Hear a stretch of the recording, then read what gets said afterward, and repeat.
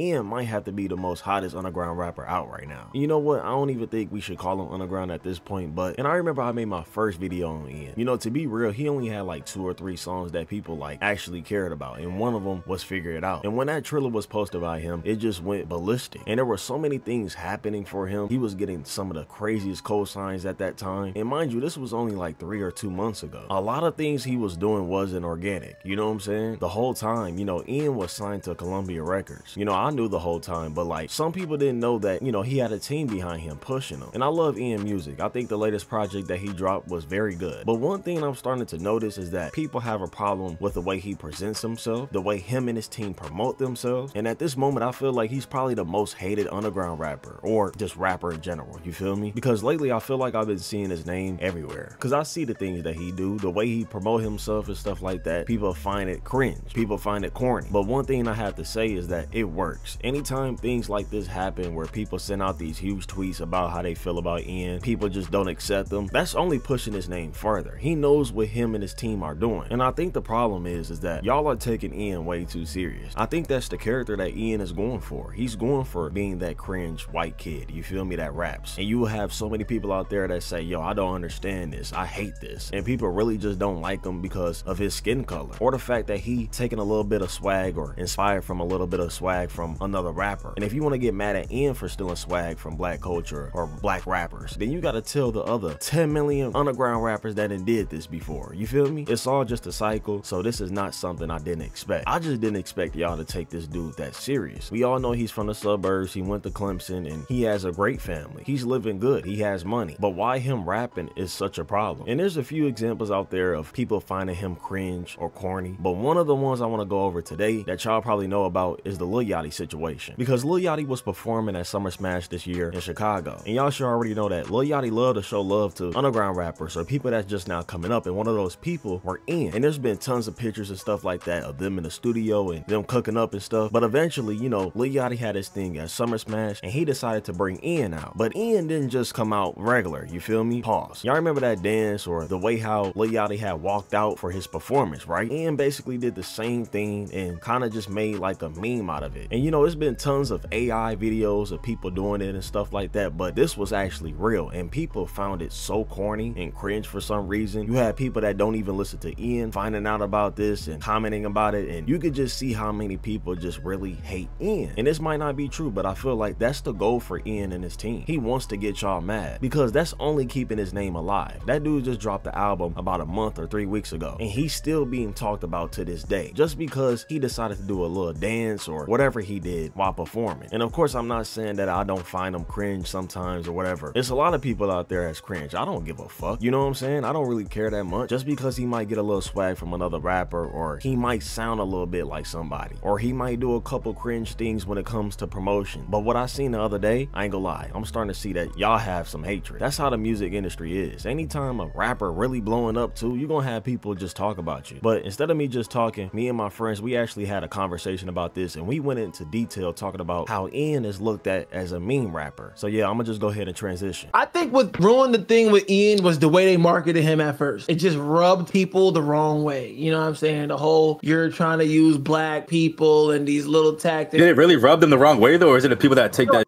seriously? Corny. It was just corny. And then the music on top of that wasn't as good as what people were making it seem to be. So it was just like corny, you know?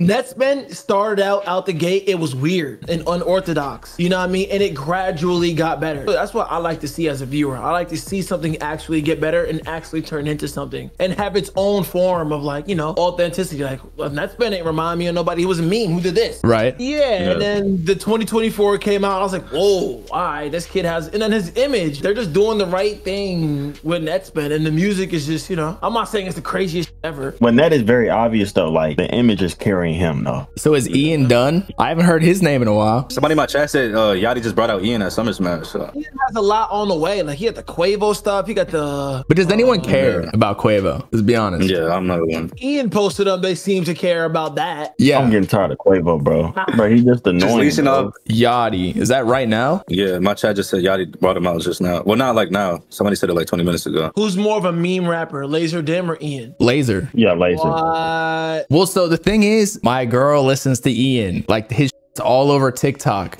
It goes viral for him running through the crowd with his eyebrows out only, and people know what he looks like. He's more of like a content creator, I feel like. Ask yourself this though. Does she? No. So you gotta understand, Ian is the version of that she could tolerate, you know? So like But she doesn't even listen to rap, Sabrina Carpenter, and I feel like the whole definition of a meme is like viral outside of, it's like relatable in multiple different demographics. I say Ian's more of a meme rapper because you don't see Laser strategically doing things with promo, but you see Ian doing stuff like wine, like milk in a wine glass, you know what I'm saying, to promote what's about to drop next. You know what I mean? That's just smart marketing though. That's just smart marketing. I mean, I know what you're saying though. Like, meme, it's stuff to point out. Like, you're using little things. I'm not saying it's bad. You know what I'm saying? You don't really see Laser doing shit like that. Like, Laser kind of just being himself. If he's a meme, hey. Okay, so I kind of proved your point earlier, I think, what I said, but I think that it's more of whose music is taken more seriously than their persona. And I feel like Ian's music, a lot of people don't even know about his antics. Whereas Laser, it's like you either know Laser or you're not listening to him at all. You know what I mean? It's like Cardi versus Uzi or something.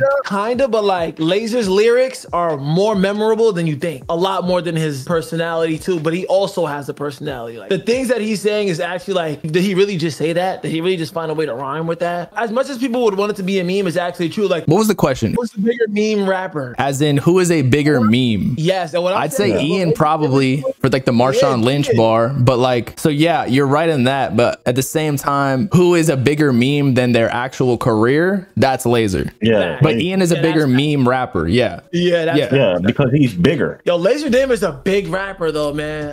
He is. I ain't gonna lie. Monthly. He on every streamer stream. All the YouTubers want to live with him for 48 hours. But see, that's not music. But see, that's why he's a meme rapper. Yeah, that's what I'm saying. That's not because it's music. You were defending him the whole time because he was saying it was from his music. We were saying it was because his personality. Ian, yeah, he does the little slick marketing, but it's always connected to a song. You can't lie though. Like, when Laser Dim drops, like, that goes the distance. Like, people are posting it, like, you know, so like, yeah, like his personality is out there just as much as when you say people are posting it, like, are you saying like the main blogs are like underground pages? He might not be going on press runs, you know what I'm saying, but when Laser drops, I'm seeing that shit. Like, the fans do with themselves, if anything, you know. When Ian drops though, it goes way more viral than Laser. Yes. You know what I'm saying? Yes. They're both signed, but I ain't gonna lie, Laser is more organic than Ian. I feel like he's the underground young boy. Ian dropped as much as Laser. I don't know if it would. Man, I'm sick and tired of talking about Ian. Goddamn.